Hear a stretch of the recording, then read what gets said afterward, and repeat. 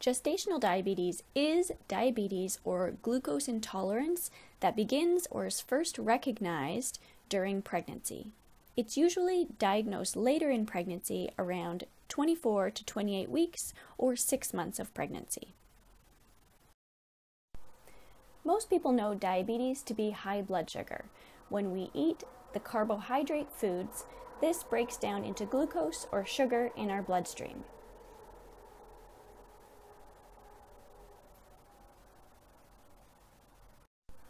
Our liver also acts like a storage locker for sugar.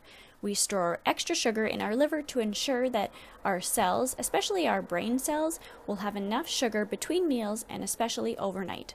Our brain constantly requires sugar, so our liver drips sugar 24 hours a day.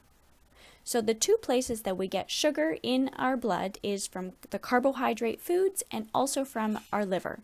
People are very quick to blame high blood sugars on food. However, if someone has a high blood sugar first thing in the morning, it's likely from the liver dumping too much sugar and the body not being able to move it into the cells out of the bloodstream rather than what we ate the night before.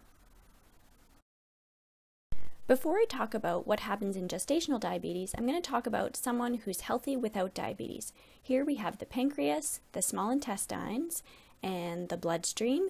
And this purple ball is the body cell, and these blue spiky balls are the cell receptors that insulin binds to let sugar into the body cell.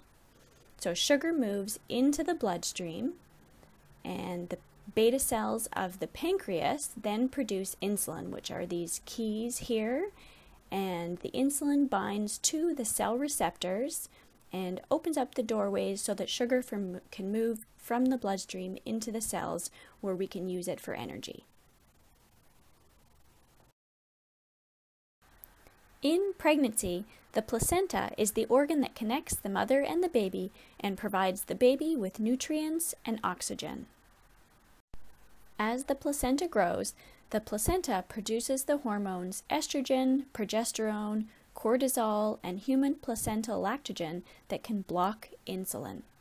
Researchers also think it could be related to cytokines, which are a small protein the placenta releases, which triggers inflammation and can also block insulin. When the insulin is blocked, this is called insulin resistance. Sometimes it can be helpful to think of insulin resistance as these cell doors getting sticky. With insulin resistance, the cells aren't getting the energy that they need and sugar builds up in the bloodstream. Gestational diabetes starts as insulin resistance from the hormones and the protein produced by the growing placenta during pregnancy. Every woman gets a certain amount of insulin resistance in late pregnancy. Due to the insulin resistance, the beta cells of the pancreas must produce more insulin. In the second trimester, women have 29% more insulin production, and in the third trimester, 61% more insulin production.